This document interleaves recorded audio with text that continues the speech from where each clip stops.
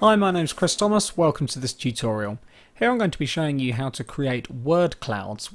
A word cloud is basically an image which shows different words in different shapes and sizes. The words are different sizes depending upon how important they are within a particular piece of text. So here's three examples that I'm showing you on your screen. We're going to be using a website called Wordle.net to do this. It's really easy to use and it's completely free, which makes it even better. So I'm going to start by going to Wordle.net and I'm going to click on Create Your Own. When that pops up, it's asking me to paste in a whole bunch of text. Now I've got some text saved on my desktop. I've got the On the Ning Nang Nong poem, which I'm going to use. So I'm going to select all of my text. I'm going to copy that. And then I'm going to go back to Wordle and paste that in. And to do that, I'm going to right click and choose paste. Then it's as simple as just clicking on go. Now the Wordle service uses Java to do this. So if you haven't got Java installed, you will need to download it and install it. But again, that is a free plugin. So here's my Wordle word cloud. Now I don't particularly like this one, so I'm going to click on randomize just here, just to create a few different ones until I'm happy with what it's produced. Now if you find that you can't find anything exactly how you'd like it, then just above the Wordle image you've got some options here to change the formatting and the layout yourself. So for example, under the colour menu I could choose bolder colours perhaps. Under layout I could choose to have them half and half, so half the words are horizontal, half are vertical. Or I could choose any which way where it just completely jumbles up my words. So there's one example of a Wordle word cloud from the Ning Nang Nong poem. Let me show you another example of where you might like to use this. I've got here a bank of electricity words that I'm using in science.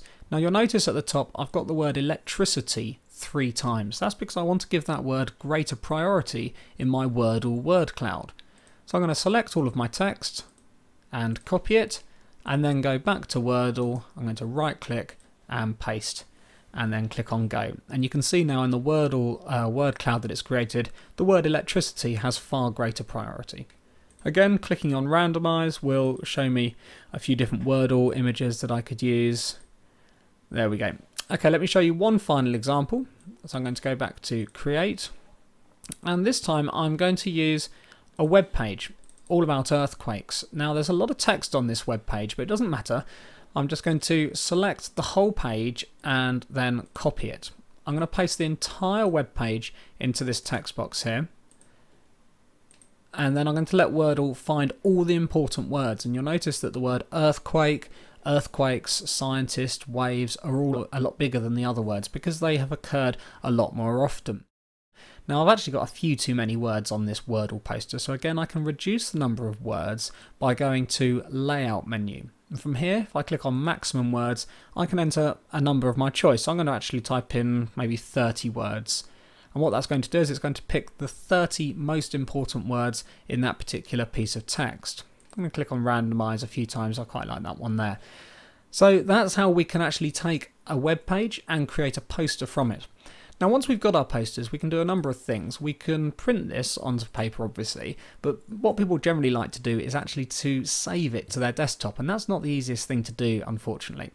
The icon here to save to public gallery, what that will do is that will save your Wordle word cloud onto the Wordle.net web page so that other people could look at it on the website, but you probably want to be able to download this and incorporate it into Word or your interactive whiteboard software. Now the easiest way of doing that is actually to take a photograph of your screen, and we do that by using the Control Print Screen option, and that will basically take a screen capture. So I'm going to press Control and Print Screen. What that's done is it's taken a photograph of my screen and copied that image into my computer memory. So now if I go to paint.net or some sort of graphics program, I can paste that image and cut out the bits and pieces that I want. Now I obviously only want the Wordle word cloud, so I'm going to select that with my selection tool, and then I'm going to go to image, crop to selection, and what that's done is it's deleted everything that I didn't want, leaving me just my Wordle word cloud. And from here I'll be able to save it as a JPEG or a PNG file, something that is useful to use. Okay, that's the end of the tutorial. I hope you found it useful. Thanks very much for watching.